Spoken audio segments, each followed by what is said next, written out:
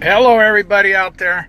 I'm sure you've seen an awful lot of live videos and they're probably getting a little bit monotonous, but I felt like I had a few things to say, so I thought I would just do a live stream. I'm out here at Camp Liberty. I think that's the name of it last I checked. Maybe it's Camp Freedom, but we're in a new location across from the prison here. We've had some new people coming out, and that's pretty neat. People coming from all over still. Got a lot of campers and tents and trucks and whatnot. We were visited by local media today, Mirror Media. They took some pictures and did some interviews, and then we just had a local talk show host that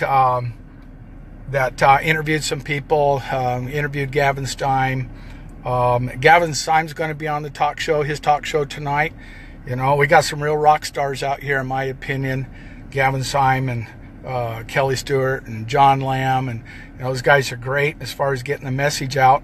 And that's kind of one of the things I wanted to talk about, is the message and how it involves all of us.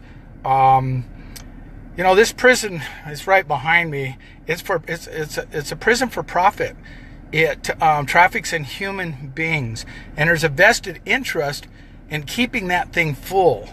And people need to understand the catch-22 of our whole entire system now.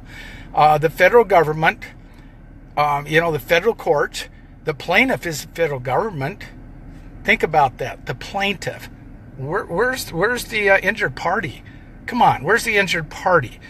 There is no injured party. What you have is some people in the federal government that have vested interest in stealing the lands. That's basically it. We all know about Hillary Clinton selling 20% of the uranium to the Russians, and she was going after Dwight Hammond's ranch because there's a lot. That's all old stuff.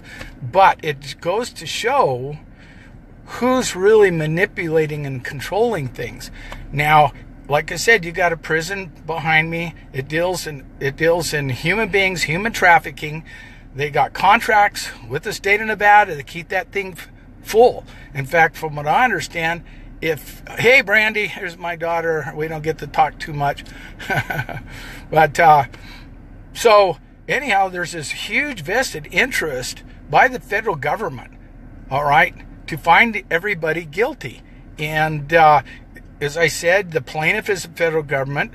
The court is by the federal government. The prosecuting attorneys are the federal government. The defense attorneys, to their, I don't want to get on them too hard, but they're paid by the federal government also. So you got everything stacked against you already. Then it gets even worse. Then you get a judge like Gloria Navarro. I don't know how much she's going to get paid for these convictions, but they get paid to get people convicted. How insane is that? Like up north in Oregon, Judge Anna J. Brown, I've heard that she got, I don't know how true it is because I've never seen it, but $100,000 for the last conviction she's got. How can you have, that's a conflict of interest.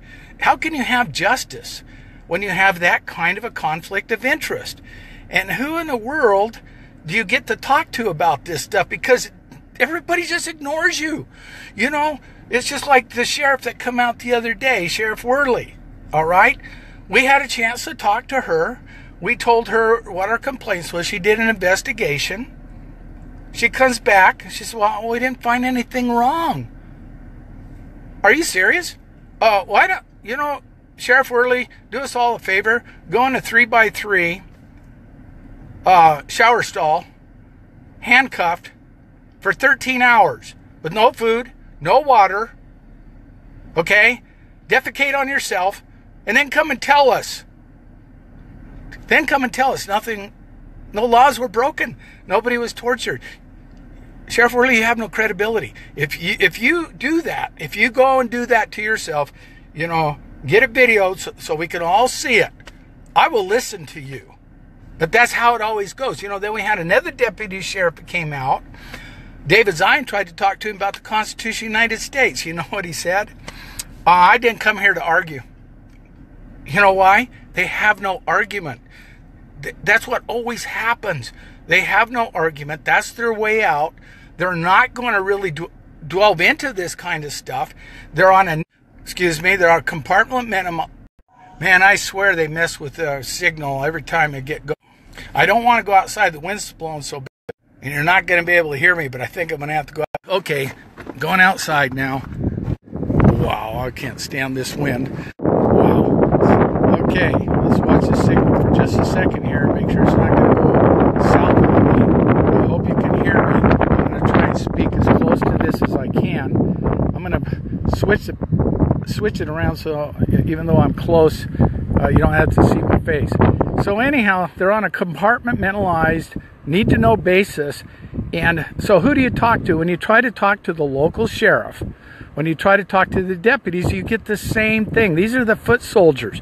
So if you go over them, you know, over their head, and you try to talk, you just keep getting put off over and over and over. You know, you can't get anybody really to listen to you.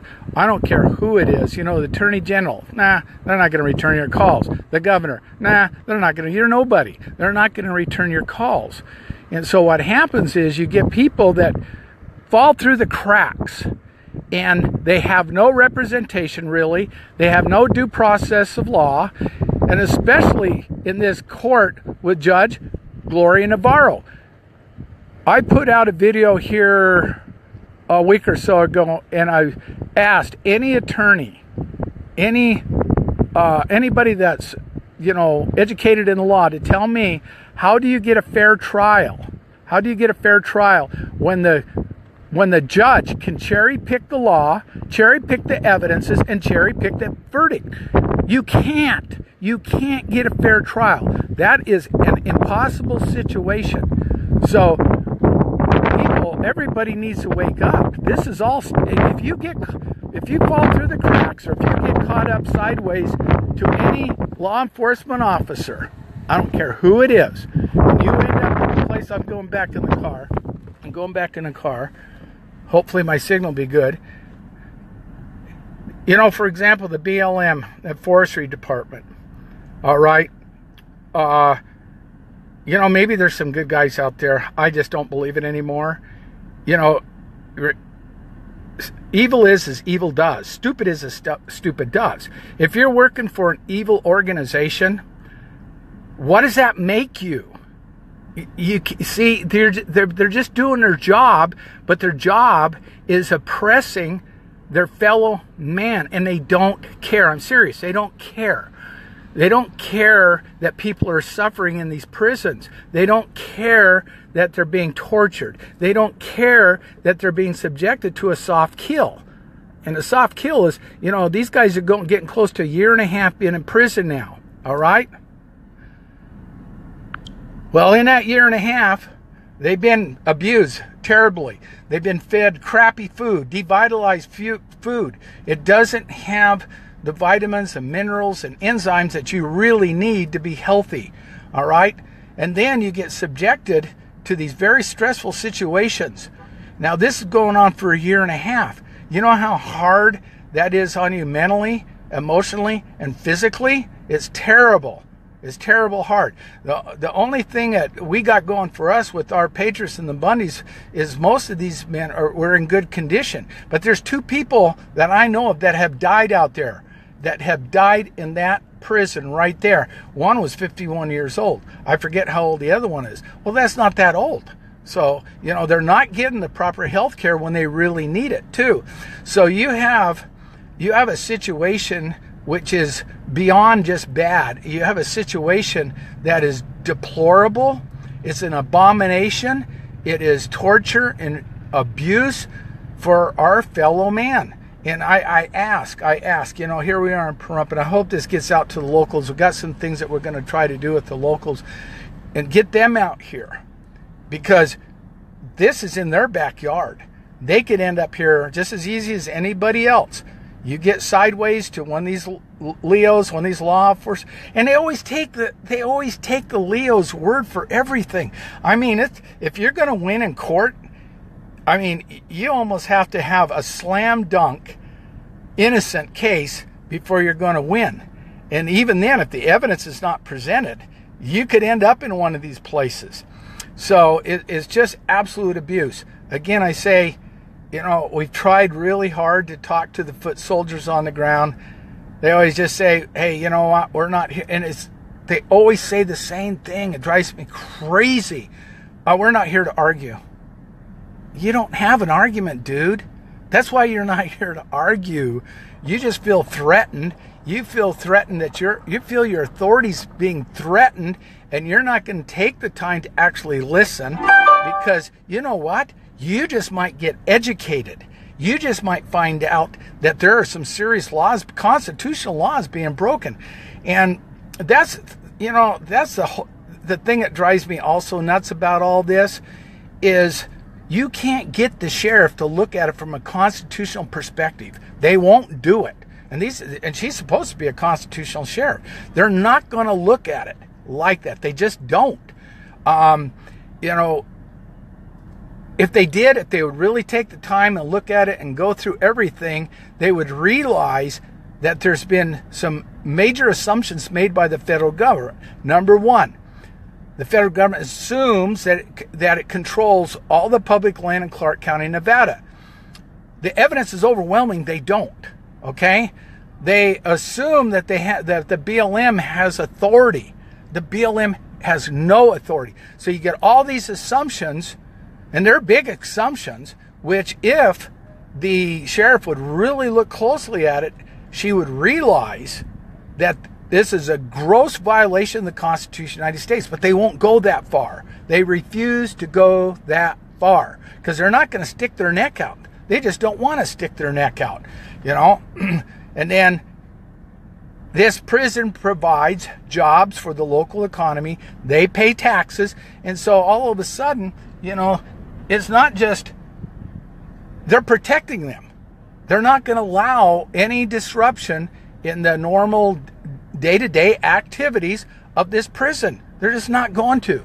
So what we're left with is a populace that is brain dead, you know, basically. This has been going on for a long time. People would rather do other things, like watch the NFL or any sport. They'd rather do that. They'd rather go down to the bar and drink all day, or who knows, you know. But their priorities are so upside down, and we're losing our country. We're losing our patriots. We're losing some of the best people in this world. And everybody's priorities are absolutely on something else. They don't want to be bothered with it. You know, if you try to talk to them, they get insulted many times. They just get insulted and they wave you off and, you know, I ain't got time for that. Well, that's the case. That's the case until that person ends up in prison. And then they get a real eye-opener. So I'm hoping and praying that more and more people will come out. You know, I kind of got myself in a little bit of trouble here lately. I don't talk about the militias anymore. I'm not even going to bring it up, you know. And I guess I can kind of understand that. Everybody wants to do everything peacefully, and I admit we want to do it peacefully. And the moment that you have a lot of armed people with long guns that come out and open carrying, it does change everything. Okay. And I will admit that. And as long as we can continue peacefully and none of our prisoners are killed, and they do have a chance, believe it or not, after all I said, they do have a chance of still being found not guilty. Everybody that's out there that's possibly in the jury pool, I hope you understand one thing. You can't give the government not even one little conviction. I heard today that Judge Gloria Navarro is pushing for 30 years on Todd Engel on 2 extremely minor charges. Now that jury they probably thought, this is no big deal. We'll give the government something, make them feel happy. And they're under a lot of pressure from this judge to find, she told them, you got to find somebody guilty. I know that. So they go, okay, let's throw the federal government, let's throw Judge Gloria Navarro a bone, and we will have 2 minor convictions. All right. Well, those 2 minor convictions, what did they just turn into? They turned into 30 years from what I understand. That's why if you're in the jury pool, you can't, when you go in there, you can't give the federal government one thing. You just can't do it. Okay? Because they have all these minimum sentencing laws, and our Attorney General, Jeff Sessions, is pushing for those. He just made a big deal out of it that we're going to push for minimum sentencing laws. And so they can take a minor conviction. Next thing you know, you're in prison so long you're going to die there. So this thing is so convoluted. It is so upside down. It is so backwards. And quite honestly, I don't have all the answers. I don't know what more I personally can do. And all these wonderful people out here that, they've driven thousands of miles to be here, to be vocal and to stand and bring attention to this. But if we're just being constantly ignored, the only thing that is even going to begin to help is if you have like 10,000 people up here, like 10,000 people, or even 1,000 people. Sometimes I get excited and exaggerate. 10,000 would be awesome, but even 1,000 people. Right now I think we might be pushing 50, and that's good. That is good for the people that are here. I used to always say, well, the important ones showed up. But anybody that shows up is important to us. And we need a lot more people here. And just to bring attention to it. So, if there's anybody out there who's got any better ideas than me, you can tell me, because I'm going to listen. So, yeah, it's a catch-22, folks. Just about the time you think you got a victory, they jerk it out from underneath you. I was mortified when I heard what I've heard about that the judge is pushing for Todd Engel. Greg Burleson, he's never going to get out of prison. He'll die there. I don't know that Greg Burleson was really that bad of a guy. I think maybe he just said some things he shouldn't have said. How many people have said things they shouldn't have said under certain conditions? Who knows? He might not have meant anything he said, because he was never read his Miranda rights. Neither was Todd Engel or any of those other people that Longbow Production. And that's a whole nother story. Longbow Production, FBI front, but they can go in, incriminate you without reading your Miranda rights. There's so many things wrong with that on so many different levels. And it needs to stop. It just needs to stop. They're destroying the media, the First Amendment. They go in there pretending that they are the media, pretending that they are a production company. They offered everybody drinks. And unfortunately for Greg Burleson, he has an alcohol problem. And he drank quite a bit. I found out he had drank, from what I understood, he had had several drinks before he even got there. And then they give him 2 shots. And I found out they're double shots. Well, Greg Burleson's not that big of a guy. I guess I would say 140, 150 pounds. That's a lot of alcohol for somebody like that. And, they just keep plying them with alcohol and whatever, and pushing their buttons and, trying to get them to talk. And those were leading questions. I sat through that court and I listened to what was said. Those were leading questions that Longbow Production put forth those men. And then, of course, they give them a leading prediction. Well, I don't want to put words in your mouth. That's exactly what they were doing. And now they use this as evidence against these men. That is such a gross violation of the Fifth Amendment, our constitutional right. But from what I can tell, is there any amendments? Is there any of the Bill of Rights left? Seriously, is there any of these Bill of Rights left? These guys have been denied their 8th Amendment right, their 6th Amendment right, their 1st, their 2nd, their 5th. It goes on and on and on. And I just don't see how in the world we're going to be free in this country anymore at all unless this stops. Every single man, woman, and child out there is in jeopardy right now. Look at what Child Protection Services does in these states. Baby homes, okay? They just didn't want her to get all those inoculations. They didn't want their little baby to be fingerprinted and receive a birth certificate. At least not at that point. I mean, they're the parents, for heaven's sakes. So what they do? They literally took that baby while the mother was nursing that baby. Okay? This is the type of stuff. And the courts always back these people up, especially Child Protective Services. That's such an oxymoron. We know that they traffic these children in these human trafficking in these sex rings around the world. I mean, it's coming out more and more all the time. And yet, if you try to stand up to Child Protective Services, who backs them up? The sheriff or the local police department. And if you get cross sideways with them, again, you're going to end up in one of these prisons. The list goes on and on and on and on. And if we don't do something, we're all going to end up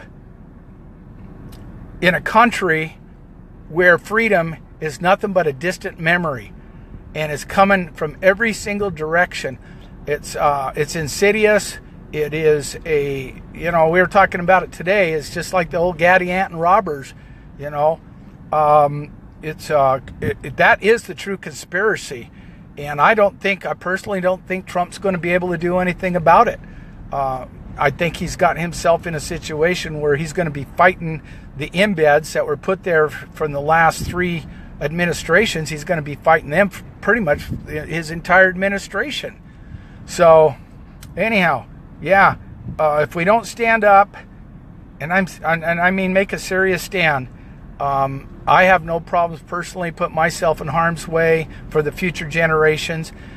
But if we don't, our future generations have no chance. I want every parent to go home and look at their children. Take a long look at your children. I want every grandparent to go look at your grandchildren. And you got to realize they have no future. The way things are going right now, they have no future. If we don't change this, if we don't stop it in some way, and I appeal to all law enforcement out there. You guys, your job, your paycheck is not more valuable than your country. It's not more valuable than the future generations. You guys got to know when to say enough is enough. It stops here.